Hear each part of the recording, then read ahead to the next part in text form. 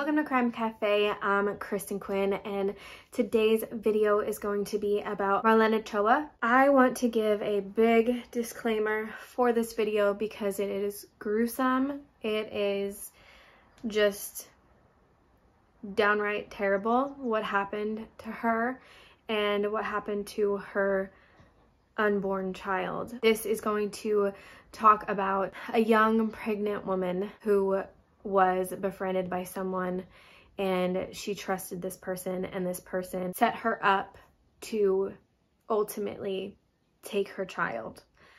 That was the plan.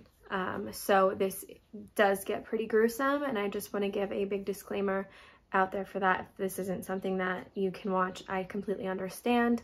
I will see you in another video. With all that being said, go grab yourself a cup of coffee or tea or whatever it is you want to drink.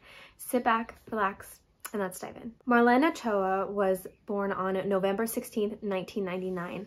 Her family was originally from Mexico, and her father immigrated to the United States to prepare a new beginning for his family. Once he put down some roots, he went back and got his wife and took her back to the US, and had to leave Marlen in Mexico for another 5 to 6 months till it was completely safe to bring her back to the United States to be with him and his wife. The family settled down in Chicago, and Marlen was described as just a joyful, cheerful, always laughing. She was very popular. She had a lot of friends. She made friends easily. People just took to her. She was absolutely gorgeous, and she was just a very, very social person. When she got to the United States, she knew that she wanted to do well in her studies. She had a plan. She wanted to make something of herself. She wanted to be successful because of what her parents did for her to give her a better life. And she wanted to pay them back by living her life to the fullest. So she was very focused on her school, and she had a big plan to become a fashion designer. That's what she really, really wanted to do. At just 15 years old, she met a boy named Giovanni, and they completely fell in love. They were just head over heels in love with each other, and they knew that that was it for them. They wanted each other for the rest of their lives, and they got married.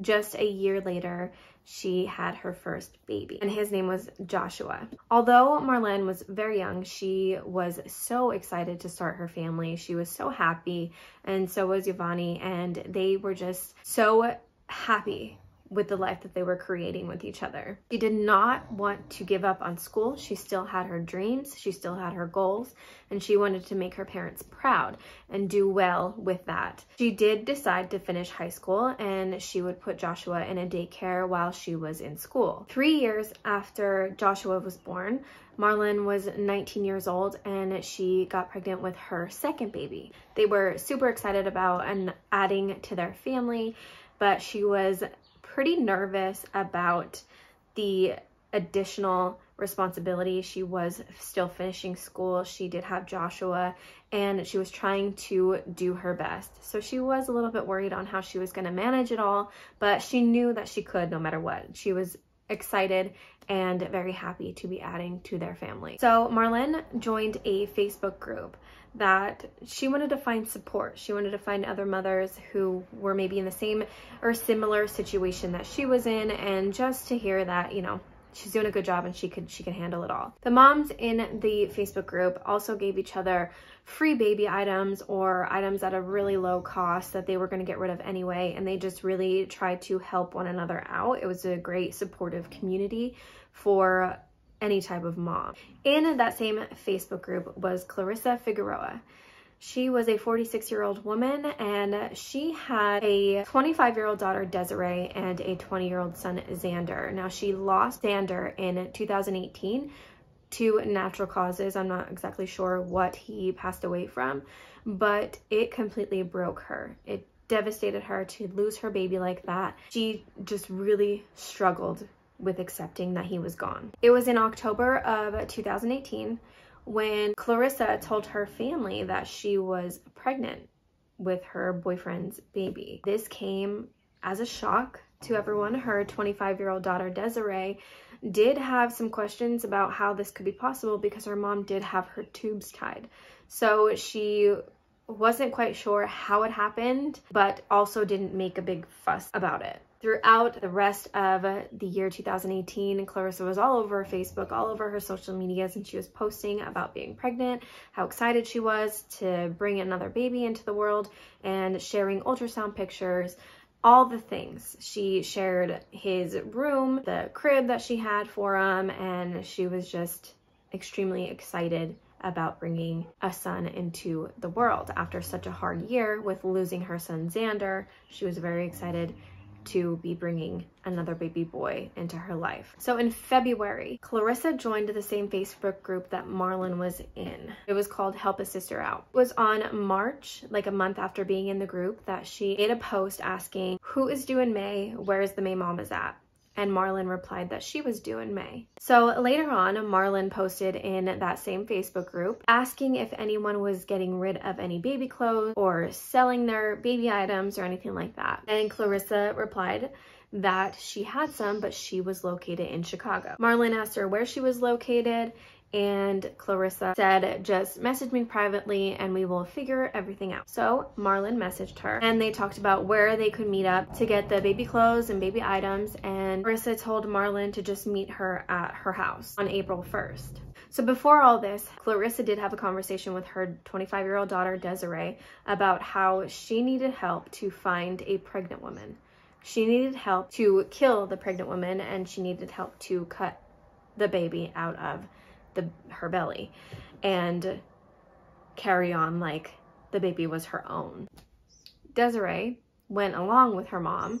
She did tell her boyfriend what her mom had said, and her boyfriend was just like, that's insane. If anything happens to someone, I'm going to the police. Like, this has to be a joke, right? Like, this isn't serious. April 1st comes. Marlen takes off to Clarissa's house to go get the baby items. At the house was Clarissa's daughter Desiree, and Desiree's boyfriend. Now, they were all hanging out in the basement. That's where she had the storage of baby stuff, and they were all in that room. The boyfriend states that Desiree and her mom, Clarissa, were acting extremely weird. They were whispering, they would move from room to room and kind of be like together off to the side and just being super sketchy. And he said that Desiree was shaky and just really fidgety, and he was starting to get really worried, and he told Desiree, if anything happened, I will call the police. And he told Desiree, like, this has to be an April Fool's joke or something. This isn't really gonna happen. So Clarissa gives Marlen the baby items and she left. Nothing happened that day. They just put it off like it was an April Fool's joke. They were just kidding. They weren't really gonna do anything. But during this transition, Clarissa made, the birds are really loud, contact with Marlen. They met in person. She was able to get clothes and baby items from her with no difficulty. Their houses weren't very far from each other. And so now she built some trust. There is some trust there. But when Marlen went through her baby stuff and saw some things that she still needed, she reached out to Clarissa and asked if she had any more of these items that she needed. And Clarissa said, yes, I do. Of course, you can come over and have them. It was Tuesday, April 23rd, 2019. Marlen gets out of school and she has to go pick up her son Joshua from daycare.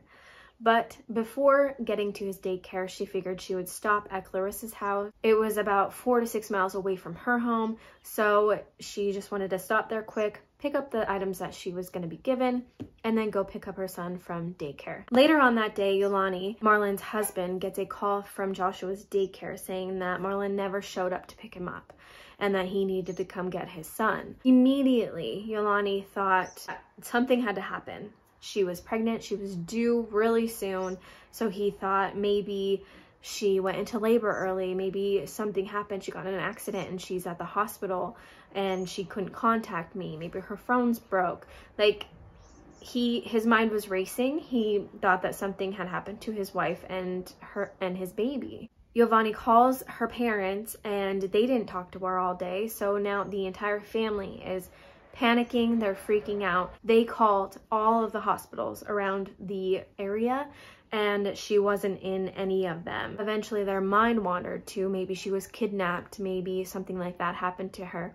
They even let themselves think that maybe Giovanni did something to her. That was really hard for Giovanni to hear. They were having some trouble in their relationship, but it completely broke his heart to hear that his family would think that he would do something to the love of his life and his unborn child. Giovanni went straight to the police and he reported her missing. He told him to give it 24 hours and to see if she comes back. So Giovanni goes back the next day and once again reports her missing, says that he hasn't talked to her in over 24 hours now and he wants his wife found. Her family did get very frustrated with the police because they didn't like the pace that the police were moving at.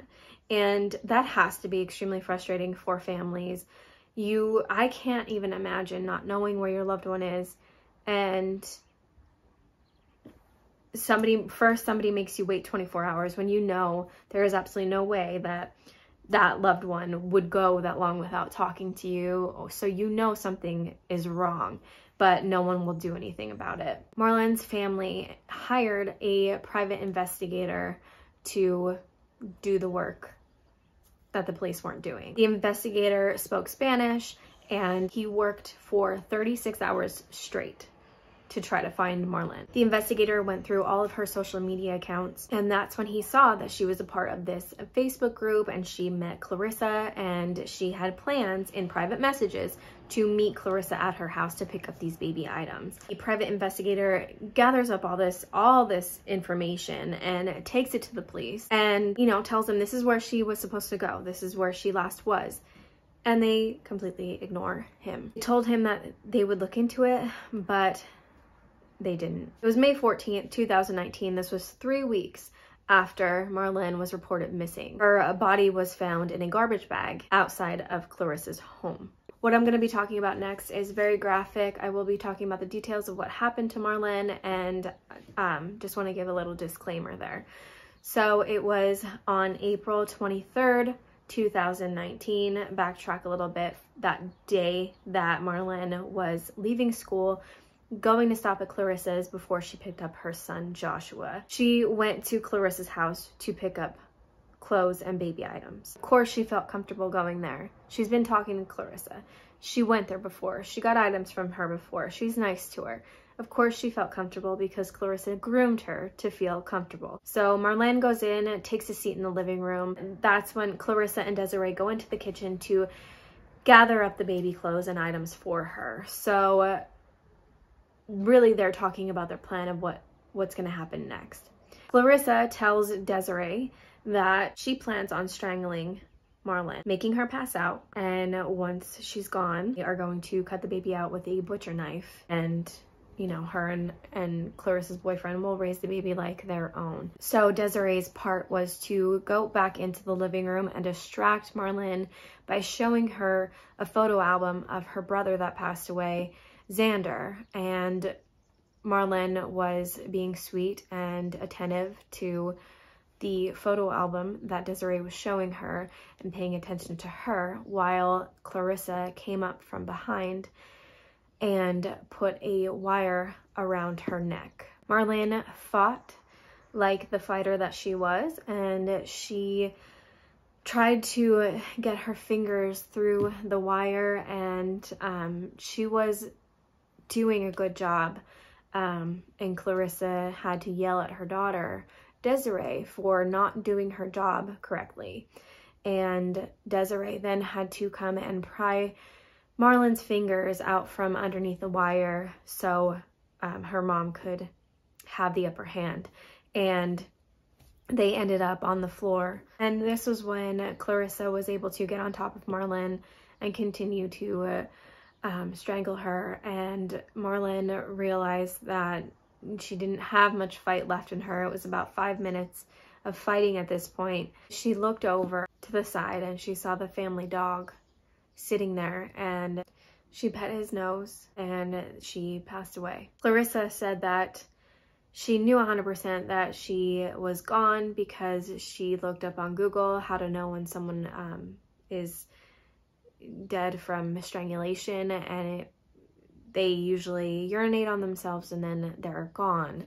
So she knew that Marlen was gone because that had happened to her. Desiree goes and gets the butcher knife, a plastic bag, and a blanket, and comes back into the living room. Clarissa cuts Marlen's abdomen and takes out the baby and the placenta and the umbilical cord and sticks everything in a bucket. They then wrapped Marlen in a garbage bag, and they took her out into the backyard and put her in a garbage can. Clarissa then calls 911 right after they hid Marlen in the backyard, and says that she just gave birth to her baby at home and he isn't breathing and she needs help ASAP. So an ambulance arrives and they see Clarissa standing outside, and she has the baby who looks completely blue. Clearly didn't get any oxygen yet at all. They take them both to the hospital, and the baby was in a serious critical condition. They put him in the NICU and they take Clarissa into a different room to examine her and make sure that she's okay. Everything's all right with her. Clarissa had blood all over her. She had blood all over her arms, all over her shirt,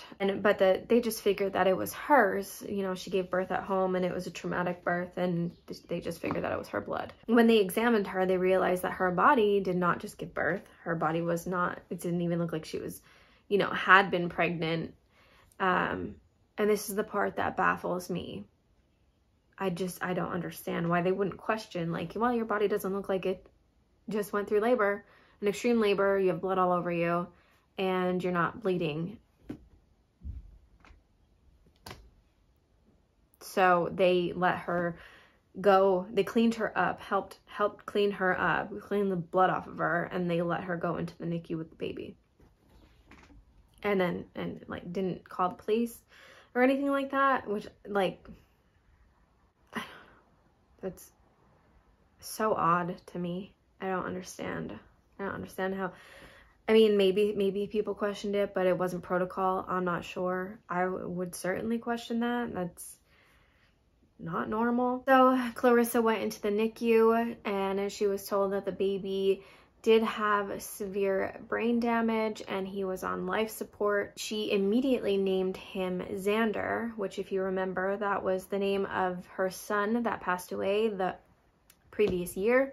She then starts to post pictures of her and her baby, and her boyfriend posts pictures of the baby, and they're all asking for prayers and set up a GoFundMe for the medical bills, and they tell their story and they tell the baby's story and how he needs, you know, all the help they can give. And they actually get about $10,000 in GoFundMe proceeds, but I'm not sure where that money went. So while Clarissa is in the hospital pretending to be this baby boy's mother, Desiree is back home trying to clean up the mess they created. Desiree takes Marlen's car and drives it over to her sister's house, and she is caught on video doing that. She throws Marlen's phone out of the car window, even though Marlen's phone is pinged last place at Clarissa's house. And during all this time, Marlen's family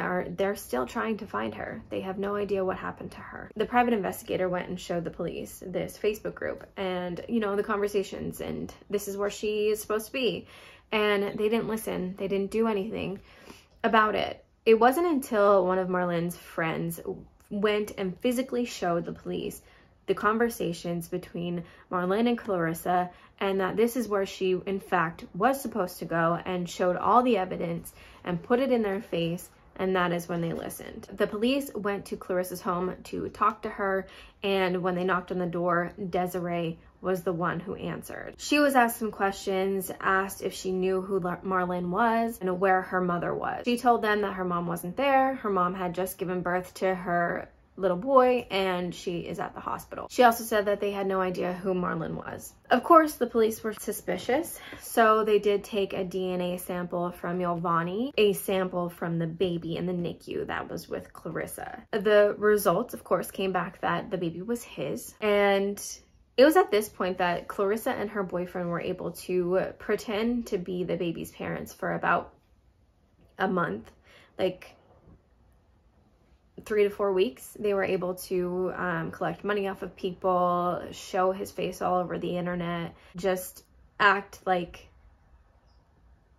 that was their story and they did nothing wrong, and get pity from people, all the things. Yeah, that was about a month that they were able to do that. It was May 14th, 2019, when the police conducted a search of Clarissa's home. When they showed up, they were met by Clarissa's boyfriend, who was in the yard, and he was cleaning off a rug with some bleach. So he dropped the rug and went inside the house. They found some specks of blood throughout the house, and they went in the backyard, and that is when they found Marlen's body. Marlen still had the cord around her neck, so she was in that garbage bin for like a month. The police notify Marlen's family, and of course, you know, they need someone to go and confirm that it truly is her. And they did, but the family was so angry because it was a month that they knew that that's where she was. Their private investigator did the work. They knew exactly where they could find her, potentially find her, and no one looked into it.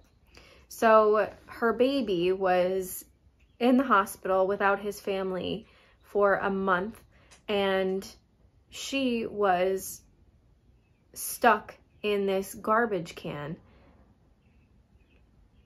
for a month. Police arrested Clarissa, Desiree, and Clarissa's boyfriend. Desiree confesses to everything and tells them the entire story. Marlen's family and Giovanni tried to focus all of their time and energy on the baby boy. He was in serious critical condition. He didn't have any brain activity. He went far too long without any oxygen. He was on life support. They did name the baby Giovanni, but it was on June 14th, 2019. The family made the decision to take him off of life support. Clarissa and Desiree were charged with first-degree murder, aggravated kidnapping, dismembering a human body, and concealing a homicidal death. And Clarissa's boyfriend was charged with tampering with evidence. Clarissa and Desiree were charged for the baby's death when that happened as well. All three of them pled not guilty, and it was in November of 2019 Desiree actually gave birth to her own baby in jail. In an interview with Marlen's parents, they were asked, what kind of punishment do you want for Clarissa and Desiree, the people who took your daughter away from you and the world? Marlen's mom said that she didn't want the death penalty because she wants them to suffer in jail for the rest of their lives. The family did have a GoFundMe. All the money that they raised was going to Marlen's son. Do a memorial project. 3 times a year, they volunteer at a church. They give out free diapers and other items that moms may need or parents may need. It's a safe place for women to go and get some help that they need. And they are also trying to pass a law called Marlen's Law, which would require a DNA test and to show your photo ID if you come to the hospital after giving birth to your child at home. So you give birth to your child at home, you come to the hospital and say you just gave birth, you have to prove that that child is yours. That's all I have on Marlen's case, and it is completely heartbreaking. It's one of the most devastating cases. I can't even imagine.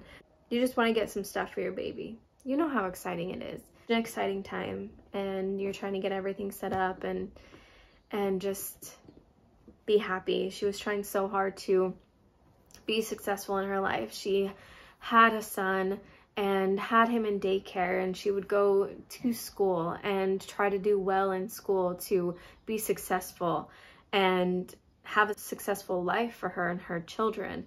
And you know, she was doing all the things, and to just be like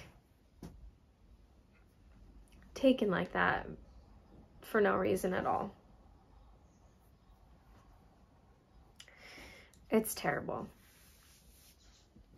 Let me know what you think of Marlen's case down in the comments below. If you have any case suggestions, you can always leave them in the comments below, but I did make a form that you can fill out, and I will leave that in the description box.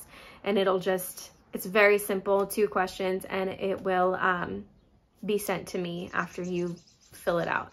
So be sure to do that if you have any cases that you would like covered. And like always, thank you so much for giving me your time.